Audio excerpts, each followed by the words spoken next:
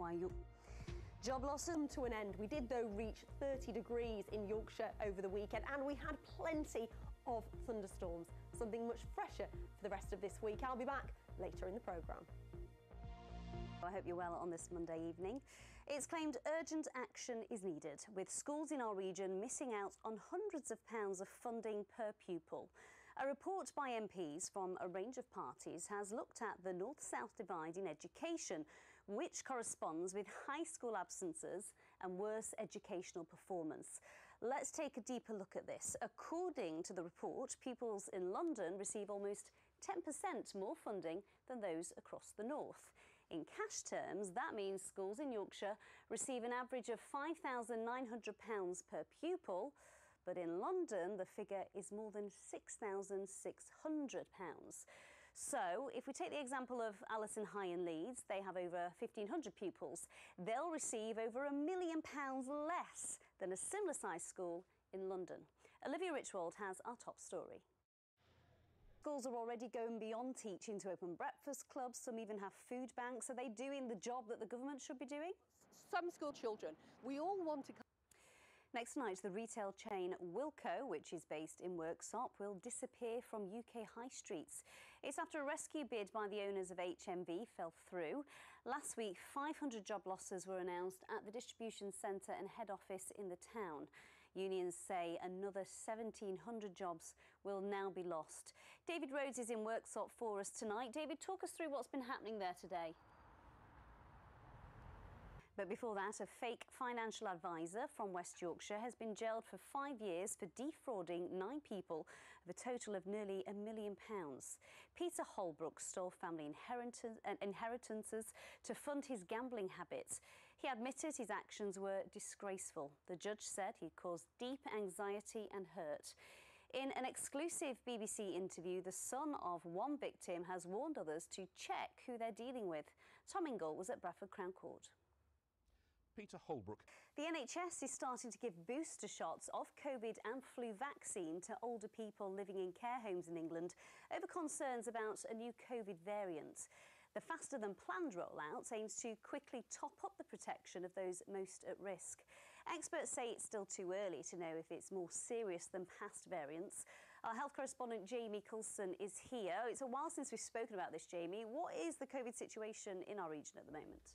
Well, it is more difficult for us to assess the situation since the end of mass testing and since the Office for National Statistics stopped their infection survey. However, the UK Health Security Agency continues to monitor a range of measures, and the most recent report suggests that while cases are creeping up, they're doing so from a very low level. One measure we can look at in this region is the number of hospital beds occupied by COVID patients. Now, as you can see, on the 9th of July, 81 beds were occupied across the 13 trusts in our region, but by the 3rd of September, that had gone up to 317. For context, we can see back in January 2021, in the second wave, there were over 2,000 beds occupied. So this is snapshot data, but it gives you an idea of where we are now. Dr. Simon Padfield is from the UK Health Security Agency. Case numbers. About the new variant.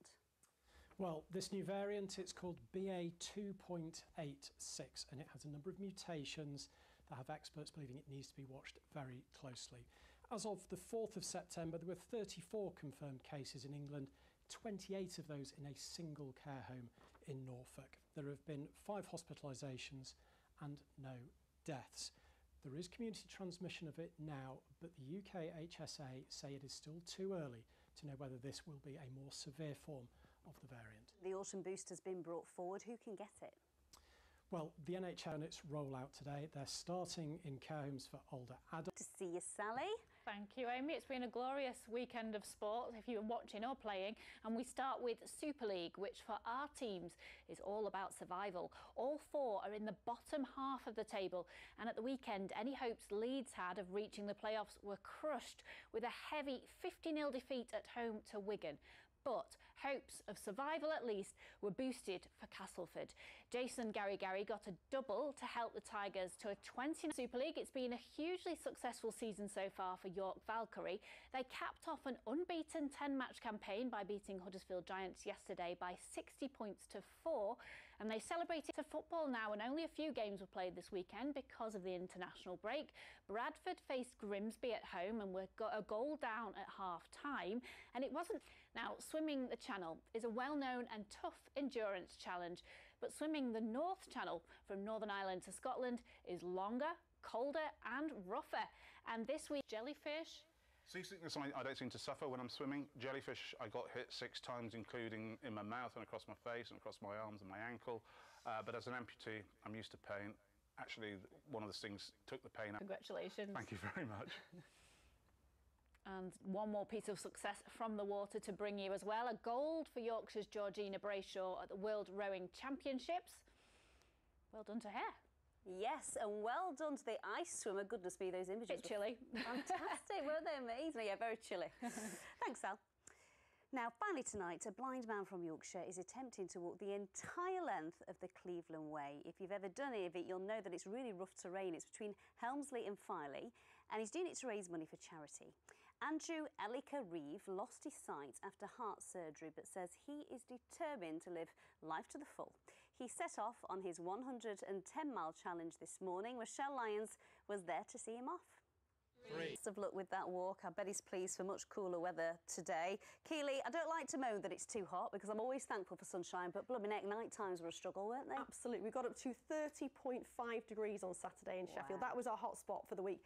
You will be pleased to know that it is going to be much fresher this week. It was also rather lively. Just take a look at some of these pictures that have been coming in. We had loads of thunderstorms over the weekend. In fact, across the UK, we had 15,000 lightning strikes over the weekend, and the vast majority of them were either in the north of the UK or in Lincolnshire. We can have a look at our second picture. This is another thunderstorm cloud developing over York. And actually our third picture, when we get around to it coming on, is a sunbow there. So we did also have plenty of sunshine, but yes, it is going to be much fresher from here on in. In fact, tomorrow I think we'll feel very cool indeed. Keep your pictures coming in to the Weather Watchers page or on social media as well on Instagram, Keeley.Donovan. So yes, temperatures back to average for the rest of the week, except for tomorrow when it will feel really rather chilly, and that's because we've got a lot of cloud around. We've also got a cold front which is slowly going to spread southwards overnight tonight, and it'll still be with us for some of tomorrow as well. So there it is, clearing away on the pressure chart. A ridge of high pressure actually for Wednesday, so it looks dry and fine with some sunshine, but then unsettled again with further bands of rain, areas of low pressure working their way in from the Atlantic through the back end of the week. So on the radar picture you can make out we've had a few showers, and this is the cold front which has spread into parts of North Yorkshire. It will continue to spread southwards overnight tonight. So a lot of cloud, outbreaks of rain. Some of that rain will be heavy at times. It's not going to be a cool night though. We've got all of the cloud and still a bit of humidity, particularly across parts of South Yorkshire. Temperatures dropping back to around 13 or 14 degrees. Let's have a quick look at those high water times then. In Whitby at 3:20. So we'll start the day tomorrow with a lot of cloud. We'll still have this band of rain. It will only very slowly sink away southwards, leaving behind a lot of cloud, some damp conditions through the day. We'll have to wait until much later on in the afternoon to start to see some brighter skies, some sunshine working their way into parts of North Yorkshire, but temperatures very suppressed. If you didn't like the heat, maybe this is a bit more your kind of thing. 16 or 17 degrees. 17 is 63 Fahrenheit.